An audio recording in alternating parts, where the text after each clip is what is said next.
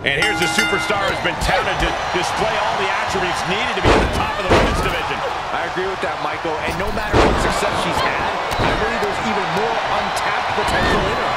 And some superstars could allow praise to go to their head, but not her. She keeps focus on the task at hand. Flying fist drop. Oh my, what elevation. Standing drop. Can she do it here? And a shoulder in the air. She likely knew that wasn't enough. She's just keeping the pressure on. Boom. Ooh, what a moonsault. The cover. Just gets the shoulder up. No celebrations yet.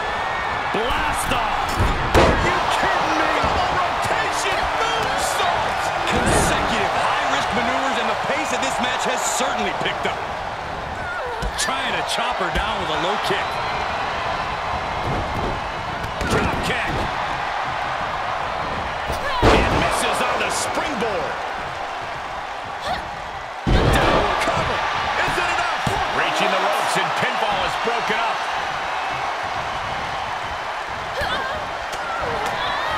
She flips it back up. Vicious kicks to the gut.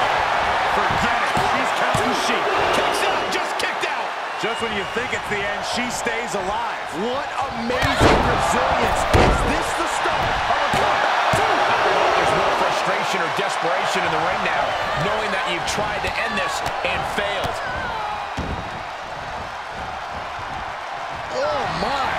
Inflicting pain at will. But And proving a bit slippery for them there. German suplex. And here we go. Single leg crab. Is she gonna tap, tap, tap, tap, tap? Gotta find a way out of the single leg Boston Crab. Plants him in a DDT to a kip up. Head to the pay window. Cover. 2, 3. And a win here tonight. That'll change her career. Here is your winner, Romi. Rush. She has plenty to celebrate here tonight. She came into this match with one thing on her mind, and would you look at that, it came to fruition.